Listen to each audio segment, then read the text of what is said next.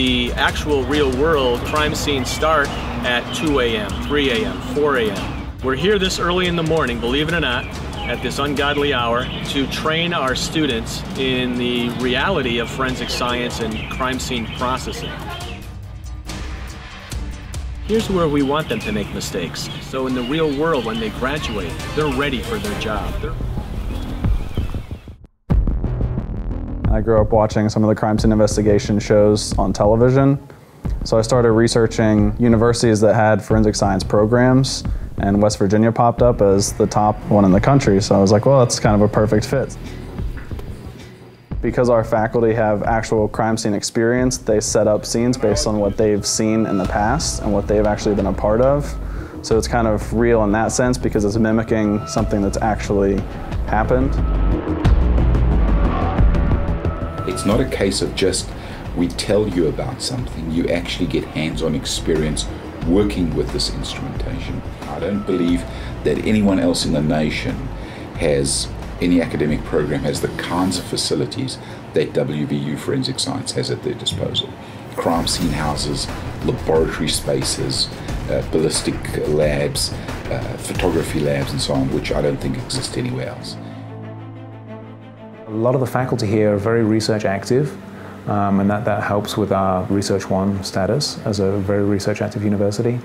And that also means then the faculty are heavily involved in national level organizations and committees, and these are committees that are designed to help set standards for forensic science. We have a ballistics expert, people that are good at toxicology, we have an entomologist, people that do DNA, and so we kind of have expertise in a wide variety of areas, and that enables us to really give a balanced education to the undergraduate students.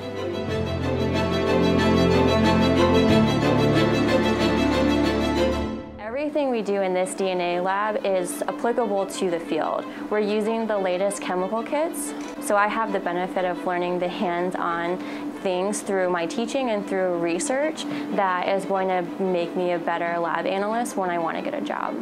Last May's graduating class, 90% are either in graduate school, have a job, or being vetted by the FBI.